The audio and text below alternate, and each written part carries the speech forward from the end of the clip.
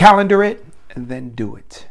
Too many times, you, me, and we go after the assumption that someday we are going to do something, start our dream, start a project, go on the vacation that it is that we want, go with the people it is that we love, and share time together and invest in one another. No, there are no days called someday. Take out the freaking calendar, and I'm talking to myself here as well.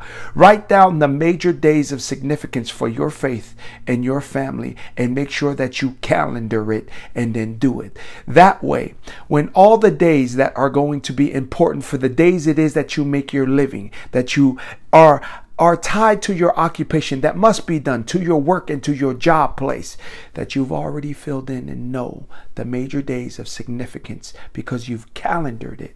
And then you're going to do it. Coach V, Thursday life lesson. Live it. Viliami te folk tau tapel ava Tuivai. They call me Coach V.